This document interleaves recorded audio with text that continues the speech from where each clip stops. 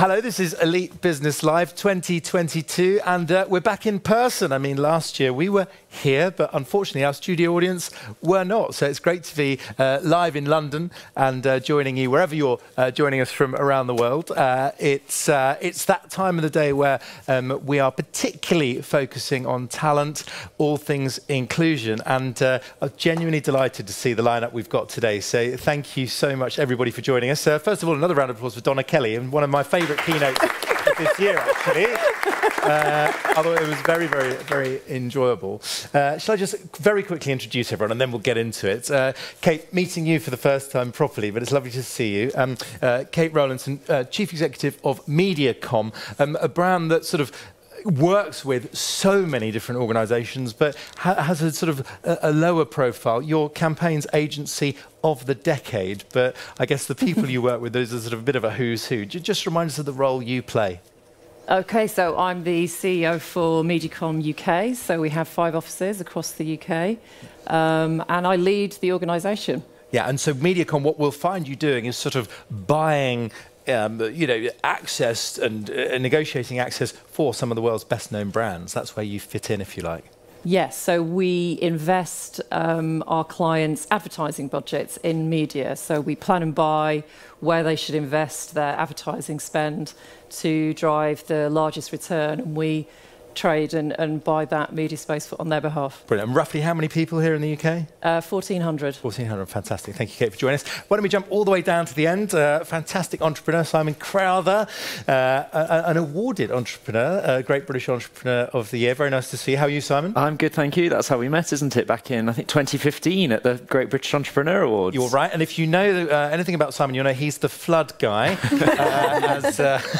but he's actually very cheery in person, given how you started your business. FPS Solutions, so flood protection solutions. But you started, let's be honest, off the back of quite a big problem. Yeah, my family home was flooded in 2007, and we were out of the house for nearly a year whilst it was repaired. We were looking at ways to defend it, and back then everything was either really slow or really expensive. Ended up importing a roll-out Watergate barrier from Canada. 5 years later, used it, and it completely saved the house from flooding, but it wasn't available in the UK, and we were still using sort of old-fashioned technology like sandbags. Yeah. I wanted to make a difference. We ended up getting the sole UK distributor rights for the product, formed the company, and it's grown from there really over the last 10 years. So we're now, I'd say, industry leaders for sort of assessing flood risk for developments, but also through to management of flood risk as well. Brilliant. No, thank you for that. The elevator pitch, very, very good to see you again, Simon. Thank you. Jenny Knighting, it's lovely to see you. Founder and Chief Executive of Nutcracker Agency. Big fan of your work, Jenny, because you're very interested in connecting different worlds. This is how I see it, sales and marketing. Very passionate about how people tell their stories. Just tell us what else we should know.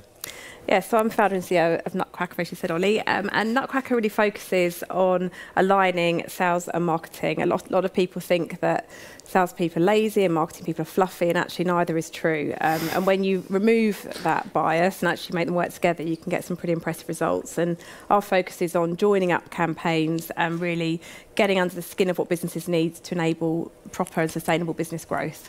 Got it. No, thank you. So sort of Mars and Venus, you're the sort of interplanetary connector. Well, we try. Yeah, no, speaking of which, Rajeeb Dey, who has a brain the size of a planet in my experience, and I'm honoured to say was a co-founder with me of Startup Britain. It's lovely to see you, Raj. How are you? Very well, thank you. Great to be serial entrepreneur, now co-founder of Learnerbly, which I think is fantastic what you've done. You've created a marketplace which puts people in large organisations and small in control of what they choose to learn from. Yeah, absolutely. So we're really shifting the narrative from learning and development being seen as a compliance function where you're just told you must do X and Y to really tapping into what employees want to learn based on how they like to learn. So if you like books, coaches, conferences, podcasts, articles, the full breadth of learning and development opportunities are available to you through your own personal development budget. Love it. So this is Learnerbly. And what have you noticed in the last couple of years, Raj, about what people are selecting and what they're choosing to learn? It's really, really interesting. So I think obviously with the pandemic and the face-to-face courses were no longer happening, we saw a huge kind of surge in people requesting physical books, but also with things shifting to online, so webinars and online kind of courses. And actually, when you leave people to their devices to figure out, they really demonstrate, they can actually tell you about what they're thinking. So from a retention strategy, rather than pigeonholing people and thinking you're in marketing, therefore you're just going to see marketing, giving them access to a marketplace of data, sales, all sorts of content, they're actually demonstrating what where their head's at and where they might want to go next. So how does it work? Do the companies give them a budget or something? They do, yeah. So every employee gets their own budget to spend. It can be a few £100s to a few £1,000s, and then they decide how they spend it, which means that rather than HR teams second guessing what you might want to learn and then no one using it, actually everything that's being spent, people are actually going to use it because they're in charge, they're empowered. Got it. So this is Rajeeb Dey, founder of Learnerbly. Why don't we, by the way, really keen to get questions, observations from the audience online and in the studio today. But Kate, can I start with you? Just on this topic of inclusion, what does that mean? Because it can mean a million things to a million people. What does it mean to you and why does it matter so much? So what inclusion means to me is that everybody in our organisation, irrespective of where they come from, their race, ethnicity, gender, sexual orientation, social background, age, can bring their full selves to work every day and not have to worry about discriminatory behaviour, microaggressions, or any kind of, they can bring their full selves to work and that's fine. And it also means that we have a diverse range of perspectives across all of our business at all levels in the business, and that those perspectives can be heard, importantly. Yeah.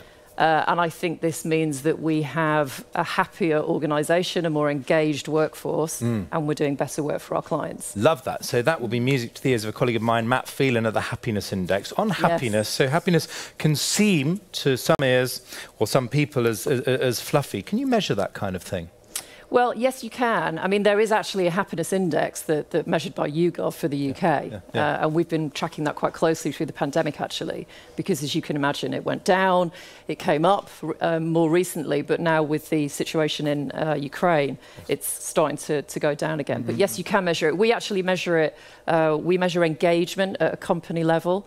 Which is really a measure of how engaged people feel with the company. So we see that as it's a measure of 1 to 5. And do you mind me, sorry to geek out on this, yeah. But is there a tool you use for that? Yes, we do. It's an online tool called Amber. Tool Amber, interesting. Okay, so give us, Jenny, your take on inclusion. We'll just get some short, sharp contributions, and then we'll start to delve a little bit. Jenny? I thought that was an incredible summary, actually. So I agree wholeheartedly with that as a summary. I agree. I mean, I think at Nutcracker, the point that Kate made in terms of bringing your whole self to work is something that I talk about a lot. Actually being yourself is okay, and it's more than okay, it's enough, it's how you should be. So I think that sense of not having to pretend to be something else or fit a stereotype of what it means to come to work is really important. And I also think it's being aware of different backgrounds, different orientation, different, however you feel, and actually making sure that you're responding in the right way to that. Because actually I've been thinking a lot about unconscious bias and my own unconscious bias. We all have unconscious bias, and I think actually being aware of that and truly acting in an unbiased way is actually vital for that inclusivity. So I don't expect you to go as far as Donna has gone on her storytelling, but what have you learned about your own unconscious bias, Jenny? Well, I mean, no one likes to admit they have any. We all like to think that we well, I certainly like to think that I'm educated, I don't have any bias, but I think owning up to the fact that we all have an unconscious bias is actually really important. And I didn't think I had any, but I think in light of work that's gone on across our society over recent years, I had to really put the spotlight on myself and think about that. And I think just basic things like, when a CV lands across my desk, I no longer look at the name or anything other than their experience. I don't think it's affected by recruitment process, but it's certainly something I've made a point of doing. Yeah, no, really, really interesting. So, Simon, I mean, it would be quite easy to see inclusion in sort of very obvious terms, men, women. Just to help us understand how you see it, because it can be so much broader. Oh, so much broader. I mean, when you look at various different things, it might not just be gender, it might even be location. And I think that's one thing we've actually seen come out of COVID as almost a benefit of people have had to make themselves more aware because they're not just in their comfort zone of their office with their colleagues. They might all of a sudden be thrown into an environment where they're speaking to people on other sides of the world and actually having to interact with different cultures. So it goes so much further than just thinking of male, female, and different genders, how people identify themselves. And it's having that self-awareness, like you say, Jenny, in terms of actually recognizing what we feel is bias and actually how that relates, and being able to keep yourself educated on the different aspects, because we can't all know everything, but we need to accept that we don't and actually be forever learning. Yeah, well, especially on that international point, language can stop someone contributing, so being conscious of that. We were having this conversation backstage and talking about actually STEM, so the industry I'm in is very male-dominated. And then I said, but actually the only universal language really is maths. And when you're looking at different languages, so actually maths isn't something that's just for men at all. It's actually completely universal. And it really is the only Totally. And if you haven't caught yesterday's keynote from Dr. Grace, then please have a look at that from yesterday. I mean, I guess, Donna, what's now coming into my mind is, what are the barriers to inclusion? Either, they could be unwitting, let's be honest, in how we set our organisations up, things we do, things we say. What do you think? There is the glass ceiling to start with. Every organisation would profess to not having a glass ceiling. I think the barriers for that are to observe it and to recognise it. And this is about women not rising beyond certain roles. Not just women. I don't think the glass ceiling is there for women. I think it can be for any BAME community, basically anything. And I think the biggest barrier that we've actually got is not always the glass ceilings. I think we've all tried to dispel that or remove that, but we call it the sticky floor. So the biggest barrier that you have is actually yourself, and it's about having your own confidence that you can do it. There might not be the role models, but don't hold back. Push yourself, see what, look at the career gaps, look at the challenges ahead of you, see what you need to do. So what else, Raj? What gets in the way? What have you noticed? Because you work with such a range of companies, right? Yeah. So there's a great quote that I like. It's by Verna Myers. She did a TED talk where she said that diversity is turning up to the party, but inclusion is being invited to dance. And being invited to dance was one of our core values from the outset. Now we've modified that to include intentionally, and intentionally being the word where I think you need to be very mindful of everything you do. And so when it comes to kind of application processes, we do blind CV screening, so we don't see people's names because we're conscious that might influence how you do things.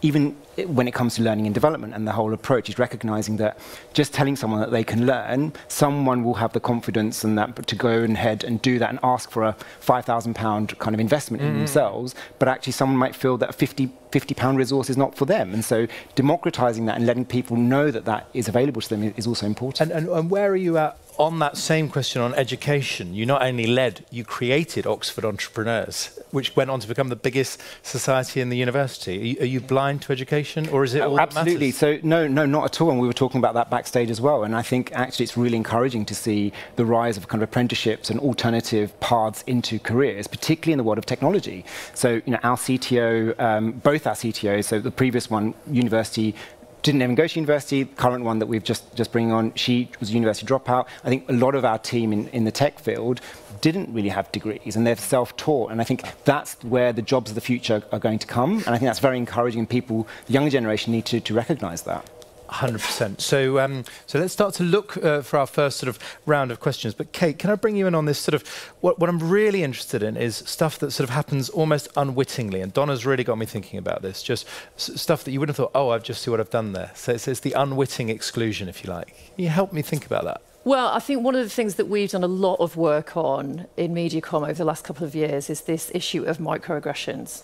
So the commonplace comments, remarks, actions that marginalise groups. So to give you some examples of that, and this is a really shocking one, but it happens. I wasn't aware of this until I started this job, and I was so deeply shocked by it.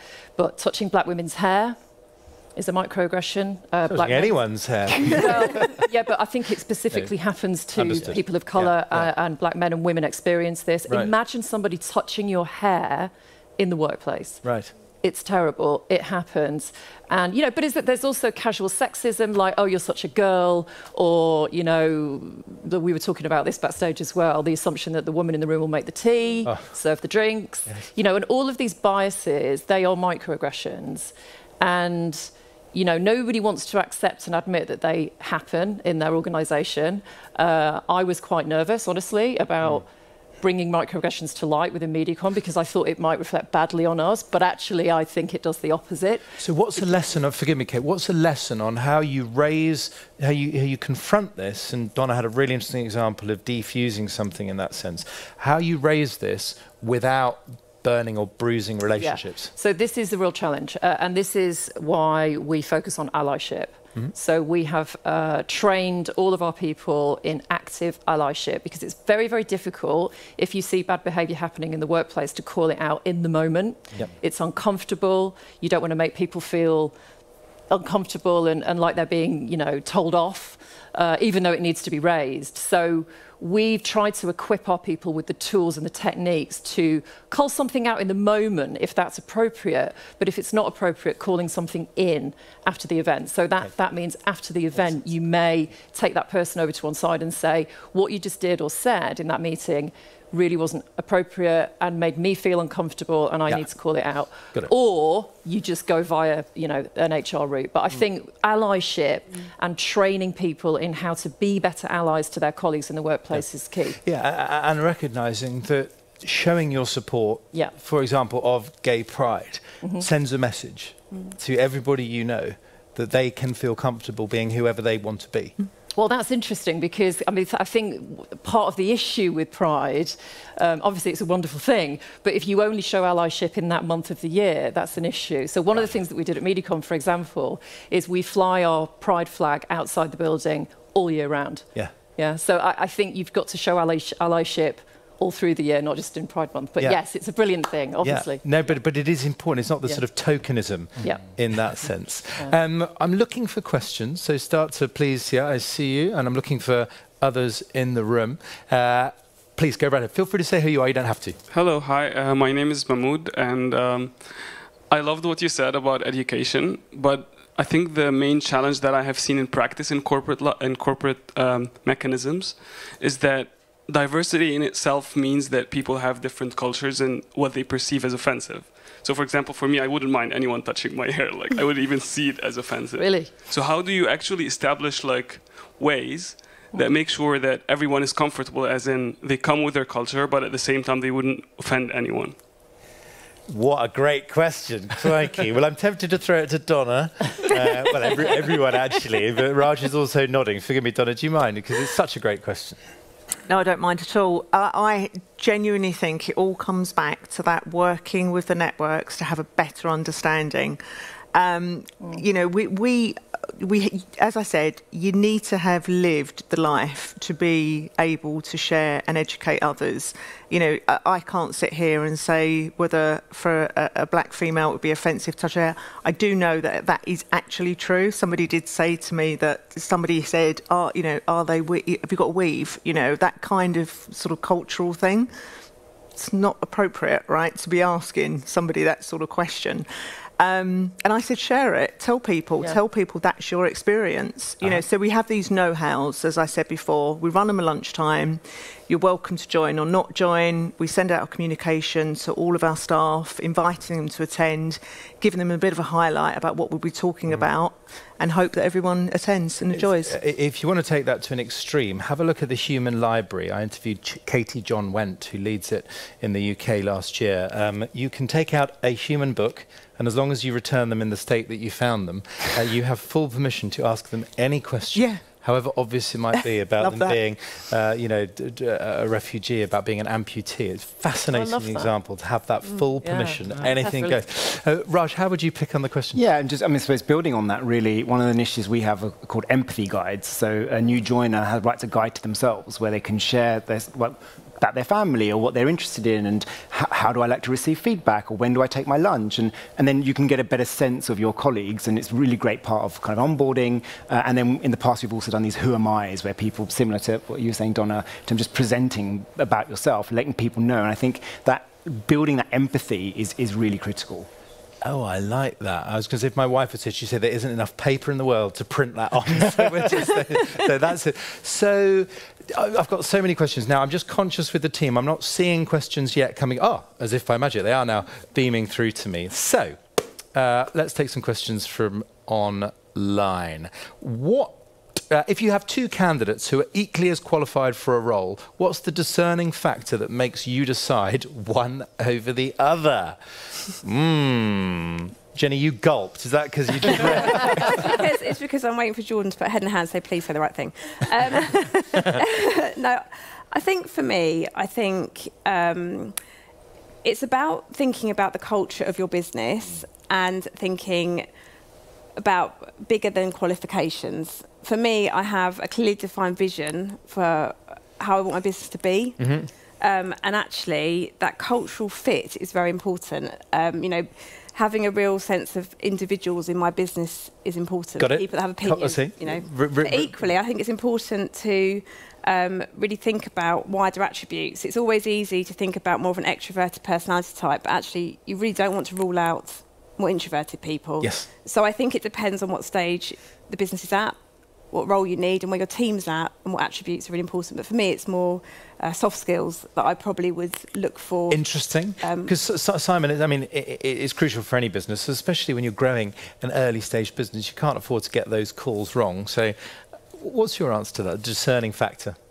I echo what Jenny said about it being soft skills. I like to look at mindset a lot compared with skills. If someone has an open mindset or a growth mindset, especially when we're talking about diversity and inclusion, if you're quite fixed mindset, you might not even be aware of these issues. So you could be coming into a business not aware that what you're saying could offend somebody or offend a customer, and actually to have to shift your mindset, you could be quite a long way into the role before that's even become apparent to yourself. Can you change a mindset, or is it like the colour of your eyes? I think you can, but it's a conscious decision. I think you might be sort of rooted in one way, and you really might have to sort of battle with your own bias to actually force yourself. But I would say you can adapt from a fixed to a growth mindset. Right, so couldn't you say, well, don't worry about mindset, because we can evolve that. We're interested in skills, we're interested in other things. But if they've got the same skill set, then I'd much rather hire someone on, or even hire someone with less experience that could come in and actually would be willing to learn and would get on with the team straight away, than actually coming in and disrupting the culture that we've, you know, cultivated over the last 10 years. Interesting. Donna, tell me. Yeah, I've got to kind of challenge that, I think.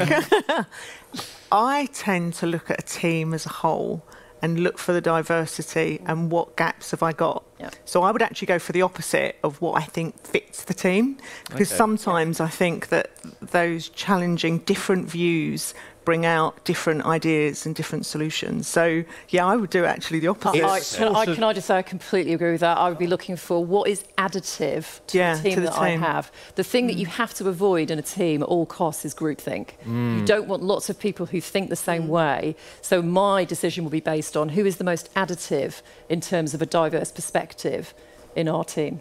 Yeah, I mean, to help us square this, though, I mean, we just hear it's disruptive, which of course is what gets everyone kicked out of class, which everyone hates in practice. I mean, I wonder how we square that. Let's have another question in the room, if we can. Have we got one? Yes, I see you in the red coat. That's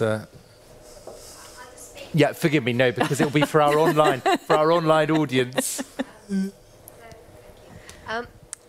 I've been listening to what you're saying, and you're talking about work a lot, which is really good, and what you're bringing in. But what's going through my mind is a lot of the bias comes from a young age. So what can industry do and governments do to start education institutes dealing with the bias at that age?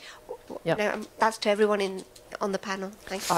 Yeah, Kate, please. Sure, and then I'm determined to hear from Raj only because he said no, because he set up the Secondary Schools Association way back in the day. But Kate, please first. Well, I think it's a great question, and I think it starts with education, actually. And one of the things that we've done at MediaCom is invest in a company called Fearless Futures, who, if you don't know them, you must find out about them. They're amazing, and they teach about oppression.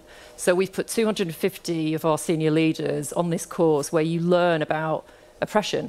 And what that allows you to do is develop an understanding of the lived experience of different people in those systems of oppression. So the lived experience of Jewish people who've experienced anti-Semitism, of Muslims who've experienced Islamophobia, of black people who've experienced racism. So unless you understand what it's like to be in a system of oppression, you don't really, I don't think you're really able to make change in the world or in your organisation. So I think the earlier we start teaching children about oppression and about the reality of the lived experience of certain people in our world, then I don't think we can really change things. On that, Raj, briefly, how should we do that?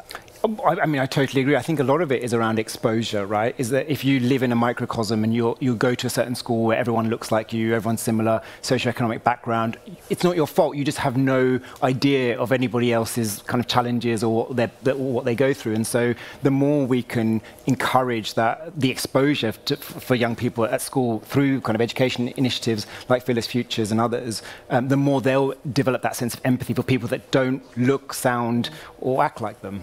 So if we're really sort of pushing the boundaries on this, alas, we've just got under 5 minutes to go, but where should we really be pushing this agenda, Donna? Because I would hate to be accused of, not for you, but for me, of like platitudes. Yes, we've been saying that for 5 years. Where does the conversation need to go, Donna? Oh, you know, it needs to go. We don't have to have this conversation, basically. That's kind of the ultimate.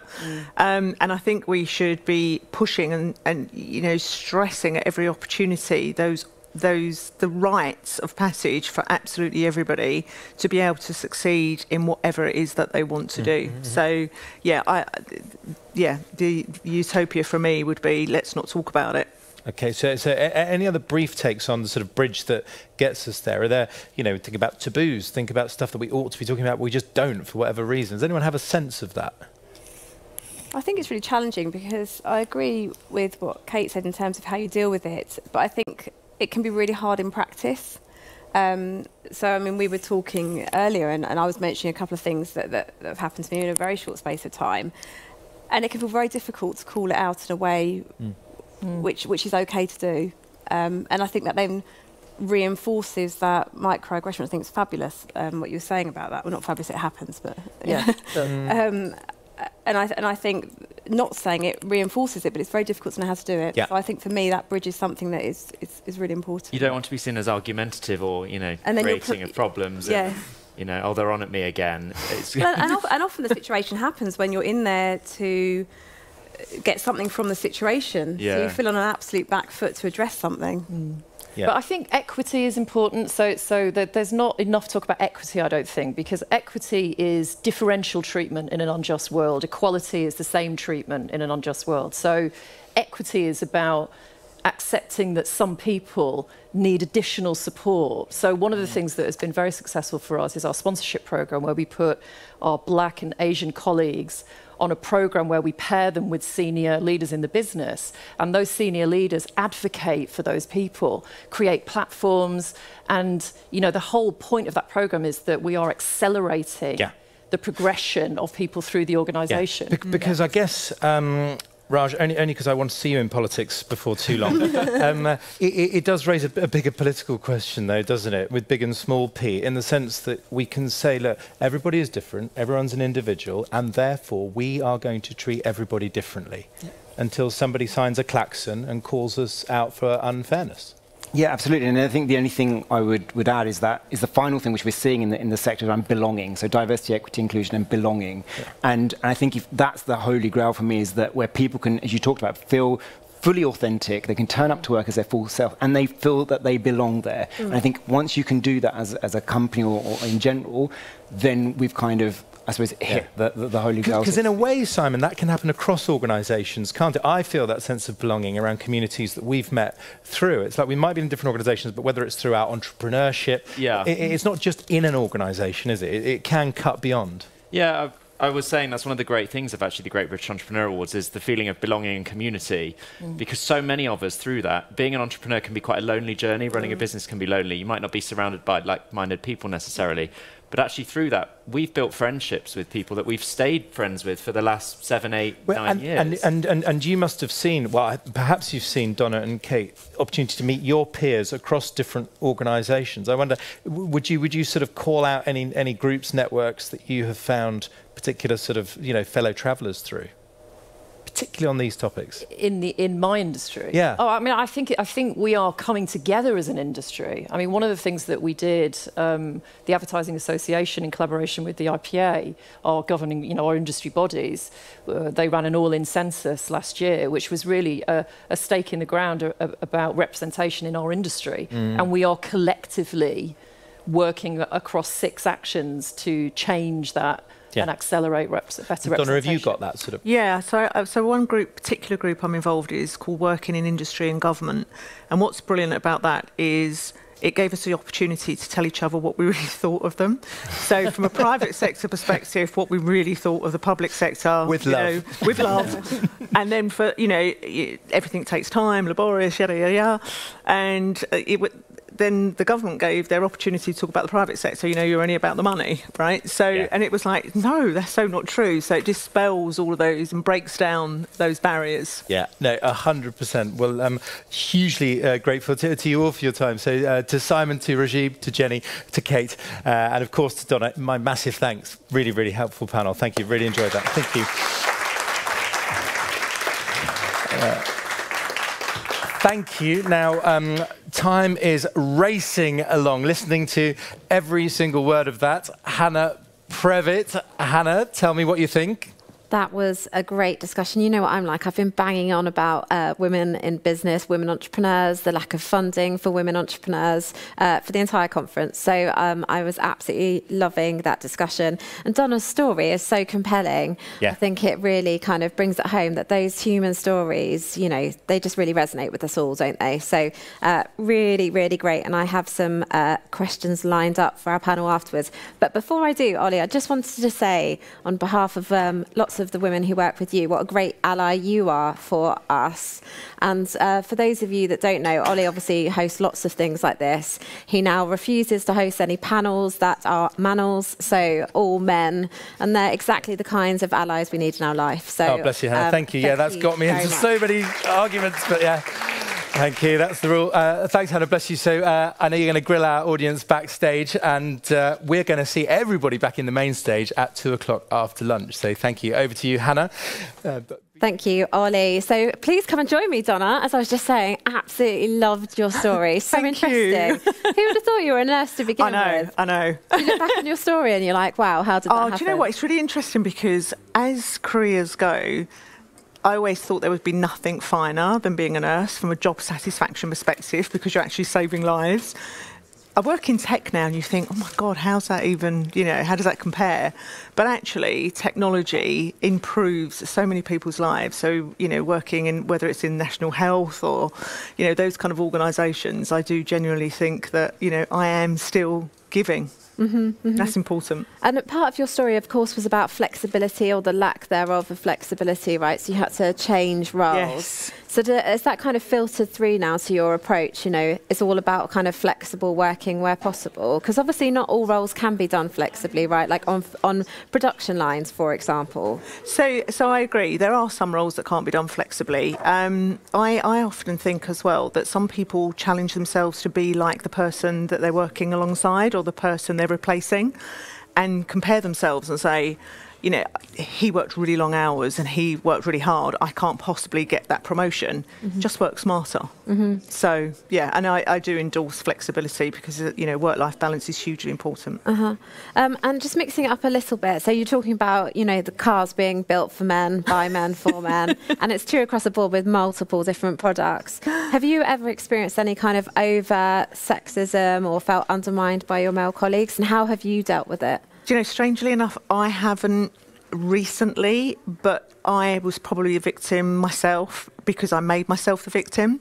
So I would always, when I was more junior, I would go into a meeting situation and it wasn't somebody saying, oh, Donna, you take the minutes. It would be me feeling like I needed to add value to the situation. Yeah. So I would automatically say, I'll take the minutes. And actually what that did in retrospect, or, when I look back in hindsight, was I pigeonholed myself into, the woman in the workplace.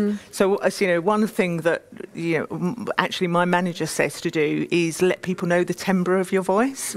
So when you first enter a room, it would be great if there was complete diversity in the room. We're still in an organisation where sometimes you are the only woman. Do something when you first walk in the room so that they know that you're there not just as a as a token. So it could just be could you pass the water, but actually give yourself a voice. Let people hear the temper of your voice. One last quick question. So last night we were at networking drinks and I met this amazing young woman, and I think she's tuning in remotely today, and she was asking for advice on networking and when you go out to events, particularly if they're kind of male dominated events. She works in the construction industry, obviously very male dominated. When you walk into a room like that, what do you do first? I would just go up to people and just introduce myself and just handshake and just, ask people what they do, who do they work for. And generally, you'll always find some kind of affinity that you can have a conversation about. So, I mean, we're not talking about speed dating or anything. This is in a business environment. So therefore, why not just ask, introduce yourself and say hi? Yeah, get stuck in. Yeah, absolutely. I always have a glass of wine to start with too, personally, but it's not for everyone. Okay, right. I think we're going to have to move on, but thank you so much. I could stand and talk to you all day. Thank you for joining us today. Thank you very much. Thank you. Bye-bye. Hi, Kate, come and join me. Hello, welcome. Hello. Thank you. I think your first time on the Elite Business Live stage today. Yep. Well, thank you for coming. I've got a tricky question for you to start with because I'm a journalist and that's what we do.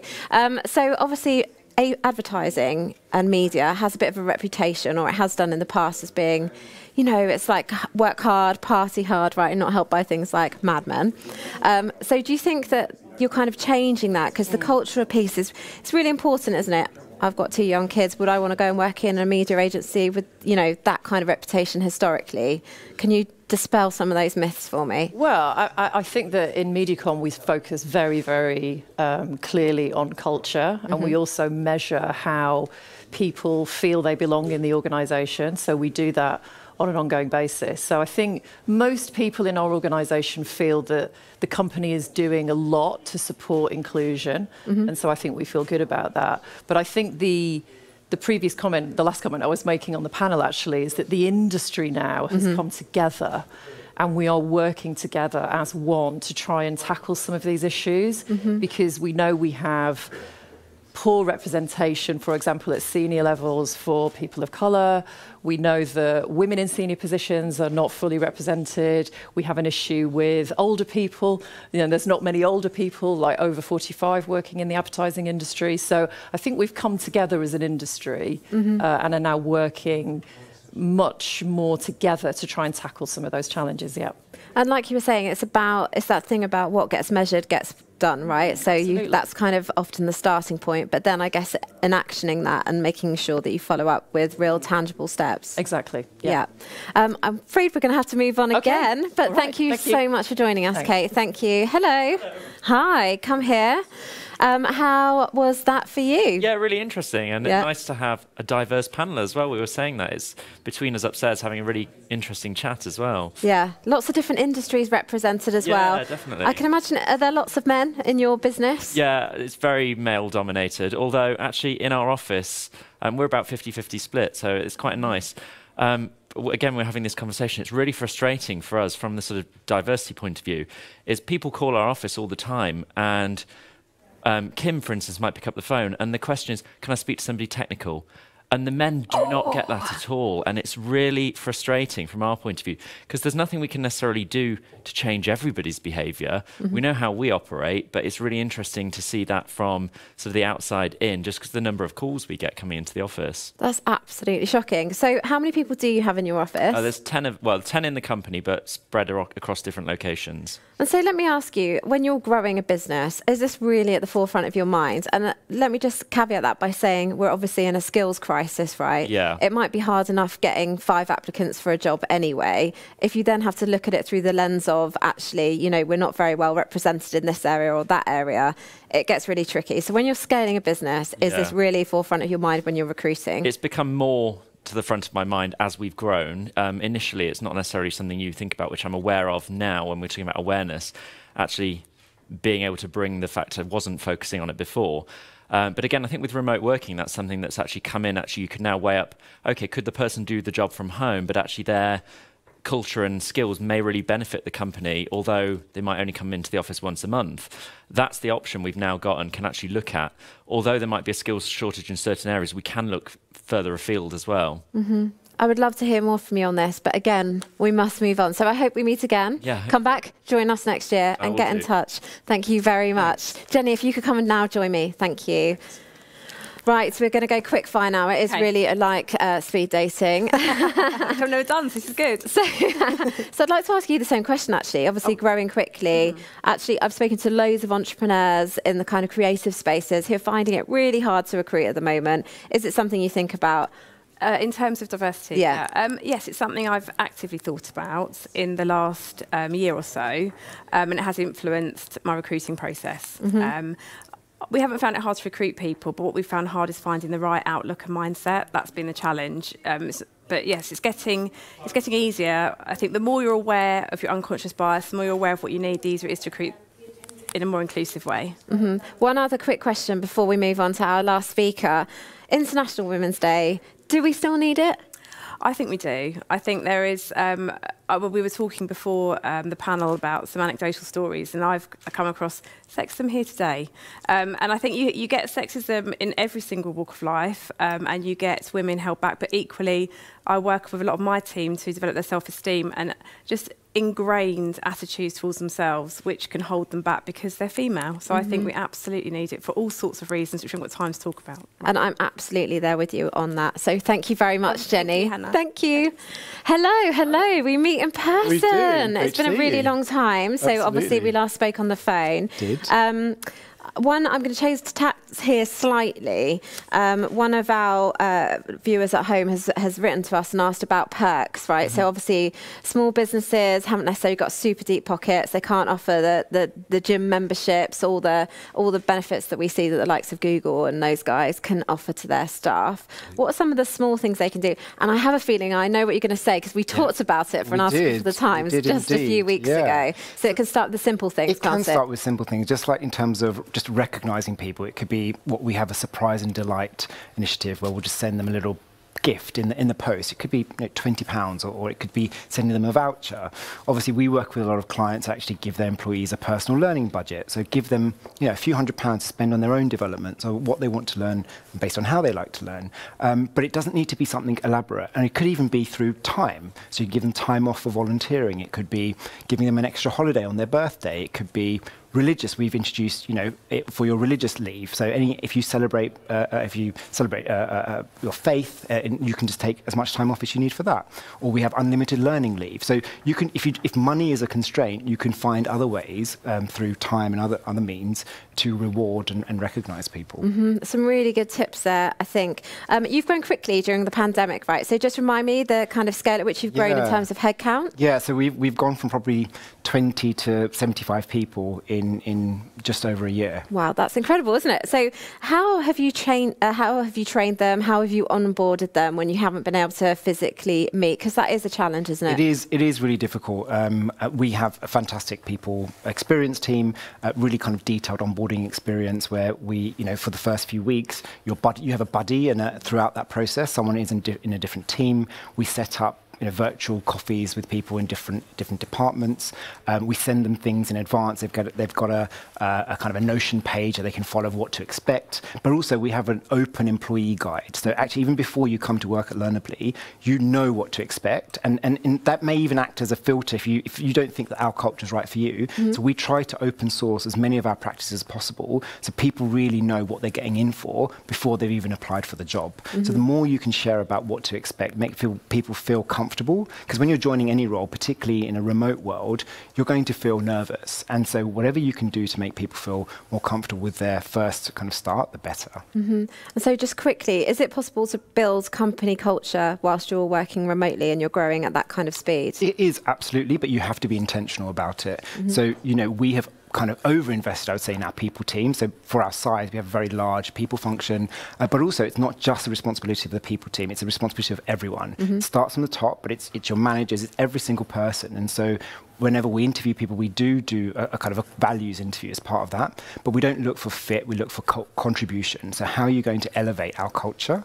But you have to be mindful of that, particularly in a remote or a hybrid world of work, to ensure that you do include intentionally, which is one of our values. So if you're having a meeting, someone's dialing in, everybody should be on their camera, everybody should have their kind of videos on, so that one person doesn't feel excluded from what's going on if the rest of your colleagues are sitting in person in a meeting room. Really good advice there. That's it. That's all we've got time for. So thank you very much for joining us and for coming backstage for those closing comments. Thank you. Thanks, Anna. Thank you. So that's all we have time for the first part of the day.